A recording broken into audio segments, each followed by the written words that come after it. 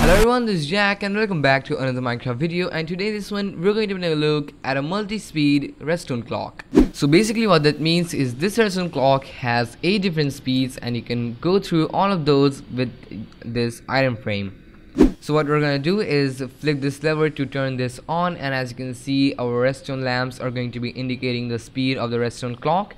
So each speed is equivalent to 1 tick of speed. So we're gonna go to the second speed, and as you can see the lamps are turning on and off slower, and we're just gonna go through the third and the fourth speed, and you can see slowly the clock is getting more slower and slower. So we're gonna go to the last speed, which is the 8th, and all of these have a 8 tick delay between turning on and off, and as you can see they are turning on and off very slowly. So this is the slowest that you can go, and when we do that and we get back to the first speed, so now you can just choose whatever speed you want.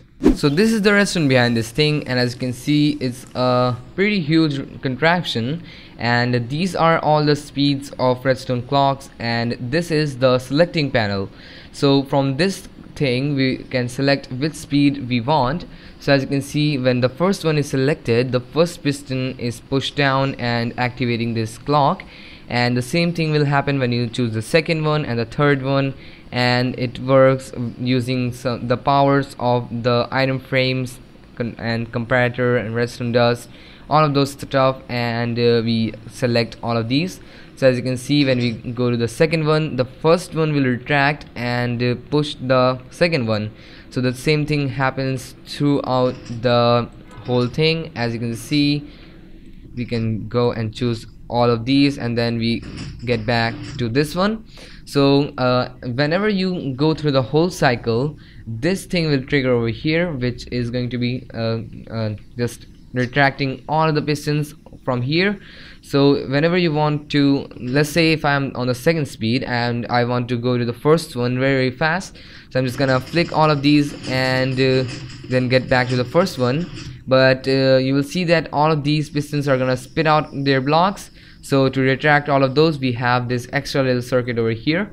So it's just makes this unbreakable, so you can do this as fast as you want, it will not break.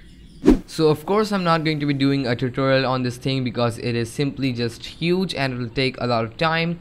But if you do want to check this out, there will be a world download in the description, so you can check this out and take a look at all of these things.